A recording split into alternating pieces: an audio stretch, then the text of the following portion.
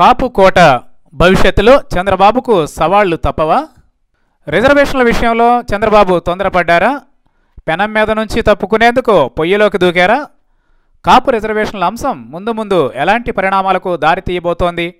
వాటి పర్యవసానాలు టీడీపీ ప్రభుత్వంపై ఏ విధమైన ప్రభావాన్ని చూపనున్నాయి? ఈ ప్రశ్నలన్నింటికీ జవాబు ముందు ముందు పరిస్థితులు చంద్రబాబుకు ప్రతికూలంగానే ఉండబోతున్నాయంటున్నారు మేధావులు. ఏ నిర్ణయమైనా ఆచితూచి తీసుకునే చంద్రబాబు రిజర్వేషన్ల విషయంలో మాత్రం ఒకవైపే ఆలోచించారని దూరదృష్టితో వ్యవహరించలేదనేది రాజకీయ విశ్లేషకుల అభిప్రాయం. అయితే ఇప్పుడున్న పరిస్థితుల్లో తాను ఎదుర్కొంటున్న విపత్కర పరిస్థితి నుంచి బయటపడేందుకు మరో మార్గం లేకపోవడమే చంద్రబాబు ఈ నిర్ణయం తీసుకోవడానికి కారణమని వారే అంటున్నారు.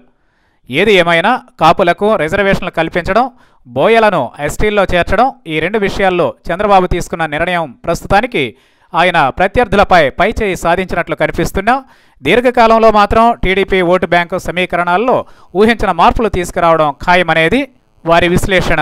మరోవైపు పులిమేద పుట్రల మిత్రపక్షమైన బీజేపీతో ఇప్పటికే ఏర్పడిన కమ్యూనికేషన్ గ్యాప్ మరింత పెరగడానికి కూడా ఈ కాపు రిజర్వేషన్ల అంశం ఒక కారణమవుతుందని విశ్లేషిస్తున్నారు. ప్రభుత్వం పూర్తి స్థాయిలో అధ్యయనం చేయకుండా రిజర్వేషన్ల నిర్ణయాన్ని ప్రకటించి ప్రజల మధ్య చిచ్చు రేపుతోందని పీసీసీ అధ్యక్షుడు ఎన్ రఘువీరారెడ్డి విమర్శ. ఇప్పుడు ఇదే విమర్శ అటు బీసీల నుంచే కాదు ఇటు కాపుల నుంచి కూడా వినిపిస్తుండడమే టీడీపీ అధినేత చంద్రబాబుకు మొదటి ప్రమాద ఘంటిక. కాపులను బీసీల్లో, బోయలను ఎస్టీల్లో చేర్చేందుకు ప్రభుత్వం వేసిన కమిటీ పూర్తి నివేదిక ఇంకా రాలేదన్నారు. నివేదిక ఇవ్వకుండానే రిజర్వేషన్ల మార్పు పేరుతో ప్రభుత్వం హడావిడి చేయడం ఎందుకనేది రఘువీరా ప్రశ్న. కేవలం పోలవరం నుంచి దృష్టి మళ్లించేందుకే ఈ నిర్ణయం తీసుకున్నట్లు ప్రతి ఒక్కరికి అర్థమవుతోందని రఘువీరారెడ్డి ఆరోపించారు. కాపుల రిజర్వేషన్లను 9వ షెడ్యూల్లో చేర్చిన తర్వాతే నిజమైన పండుగని కాపు రిజర్వేషన్ల కోసం ఉద్యమాలు చేసిన ముద్రగడ పద్మనాభం కుండ బదలగొట్టారు. కాపుల జనాభాను ఉద్దేశపూర్వకంగా తక్కువ చేసి చూపించారనేది ముద్రగడ చేస్తున్న ప్రధాన ఆరోపణల్లో ఒకటి కాగా, అలా తక్కువ చేసి చూపడం ద్వారా 5% రిజర్వేషన్లతో సరిపెట్టారనేది మరో విమర్శ. రాష్ట్రంలో 1 కోటికి పైగా జనాభా ఉన్న కాపులకు 5% రిజర్వేషన్లు ఏమాత్రమూ సరిపోవని 10% ఇవ్వాలని ఆయన డిమాండ్ చేస్తుండడం గమనార్హమే. ముందు ముందు కాపుల వైపు నుంచి ఈ అంశాలపై ఒత్తిడి ఎదుర్కోక తప్పేలా లేదు.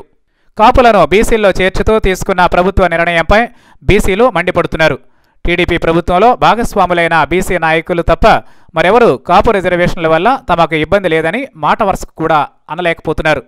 అయితే ప్రభుత్వ పదవుల్లో ఉన్న ప్రజాప్రతినిధులు కూడా ఆఫ్ ది రికార్డ్ చర్చల్లో తాము నియోజకవర్గాల్లో తిరగాలంటే భయపడాల్సిన పరిస్థితి ఉందని, ఎక్కడ ఎవరు ఎలా ప్రతిస్పందిస్తారో తెలియడం లేదని ఆందోళన వ్యక్తం చేస్తున్నట్లు తెలిసింది. మంజునాథ కమిషన్ నుంచి నివేదిక తన ఊహకు భిన్నంగా ఉందన్న సమాచారంతో చంద్రబాబు హడావిడిగా ఇలాంటి నిర్ణయం తీసుకున్నారని బీసీ నేతలు ఆరోపిస్తున్నారు. మంజునాథ కమిషన్ అధ్యక్షుడైన మంజునాథ్ లేకుండా కొంతమంది సభ్యులతో ఆదరబాదరాగా కేబినెట్ టేబుల్ నోట్ కింద అసెంబ్లీలో తీర్మానాన్ని ప్రవేశపెట్టడం ఓ పథకం ప్రకారం జరిగిందని రాష్ట్ర బీసీ సంఘాల కన్వీనర్ కుడుపూడి సూర్యనారాయణరావు ఆరోపిస్తుండడం గమనార్హం.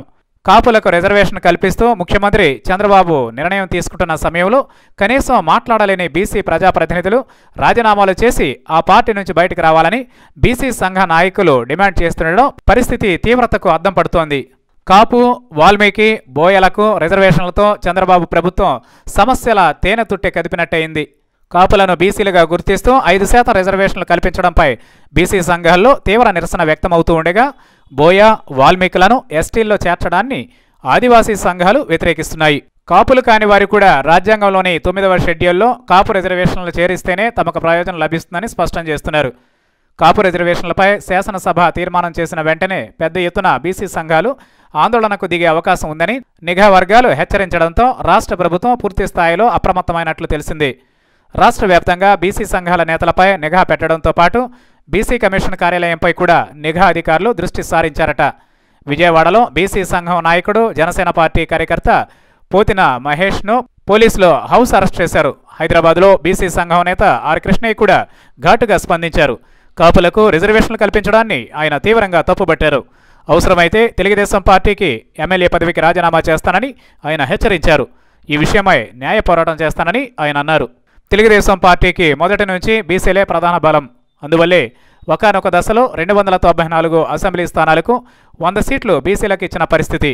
అంతేకాదు గత ఎన్నికల సందర్భంగా తెలంగాణ టీడీపీ కోసం బీసీ నేత కృష్ణయ్యను ఏరి కోరి తెచ్చుకోవడమే కాదు, ఏకంగా సీఎం అభ్యర్థిగా ప్రకటించారు. ఆ చర్యలన్నీ ఇక్కడి బీసీల ఓటు బ్యాంకును మరింత పటిష్టం చేసుకోవడానికే. మరి అలాంటి బీసీలు కాపు రిజర్వేషన్లతో టీడీపీ పట్ల తమ సానుకూల అభిప్రాయాన్ని మార్చుకుంటే టీడీపీకి ఖచ్చితంగా గడ్డుకాలమే.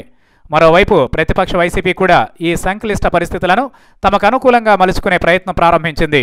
జగన్ ఒకవైపు కాపులకు మద్దతు ఇస్తామంటుండగాని మరోవైపు ఆ పార్టీ నేత పిల్లి సుభాష్ చంద్రబోస్ బీసీలందరూ రాష్ట్ర వ్యాప్త ఉద్యమానికి సన్నద్ధం కావాలని పిలుపునిచ్చారు. దీంతో బీసీలందరూ ఐక్యం కావడానికి కాపు రిజర్వేషన్ల అంశమే కారణం కాబోతోందని పరిశీలకుల అంచనా. బీసీలందరూ ఏకతాటి మీదకు వచ్చి రాజకీయ ప్రాబల్యం గురించి ప్రశ్నిస్తే అప్పుడు వారి మాటకు అత్యంత ప్రాధాన్యత ఇవ్వక తప్పని పరిస్థితే ఉంటుంది. పైగా ఇలా కులాల వారీగా చైతన్యం పెరిగితే కొత్త సమీకరణాలకు దారితీయవచ్చని మరో విశ్లేషణ. ప్రెజెంట్ ఫార్మాట్లో కాపు రిజర్వేషన్లు అమల్లోకి రావాలంటే కేంద్ర ప్రభుత్వ తోడ్పాటు ఉంటేనే సాధ్యం, లేకపోతే అసాధ్యం అనేది అందరికీ తెలిసిన విషయమే. కేంద్రం నుంచి ఇబ్బంది ఎదురైన సమయంలో కేంద్రాన్ని ఇరుకున పెట్టేందుక అన్నట్లుగా తీసుకున్న ఈ రిజర్వేషన్ల అంశానికి కేంద్రం నుంచి సహకారం లభించడం అసాధారణమని ప్రతి ఒక్కరూ అంచనా వేయగలరు. చంద్రబాబు ఉద్దేశాన్ని కేంద్రం మరోలా అర్థం చేసుకుంటే మిత్రపక్షాలుగా ఉన్నప్పటికీ శత్రువుల కంటే ఎక్కువగా కమ్యూనికేషన్ గ్యాప్ మెయింటైన్ చేస్తున్న టీడీపీ, బీజేపీల మధ్య మరింత అగాధం పెరగడం ఖాయం.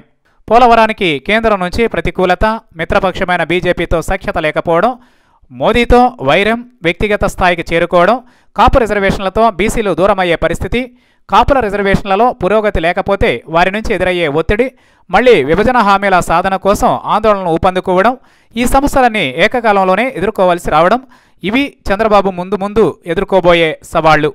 మరి వీటన్నింటినీ ఈ రాజకీయ చాణక్యుడు ఎలా ఎదుర్కొంటారో వేచి చూద్దాం. కాపు, వాల్మీకి, బోయలకు రిజర్వేషన్లు ఇవ్వడం ద్వారా చంద్రబాబు సమస్యల తేనెతుట్టెను కదిపారా? ఈ నిర్ణయం ద్వారా తాను కోరుకున్నట్లు సమస్యలన్నీ తేనెటీగల్లాగా ఎగిరిపోయి ఓటు బ్యాంక్ అనే తేనెను తన ఖాతాలో వేసుకుంటారా? లేక పరిస్థితి అందుకు భిన్నంగా రెంటికి చెడ్డ రేవడిలా మారుతుందా అనే ప్రశ్నలకు ఎక్కువ కాలం వేచి చూడకుండానే సమాధానాలు త్వరలోనే లభించవచ్చంటున్నారు రాజకీయ పరిశీలకులు.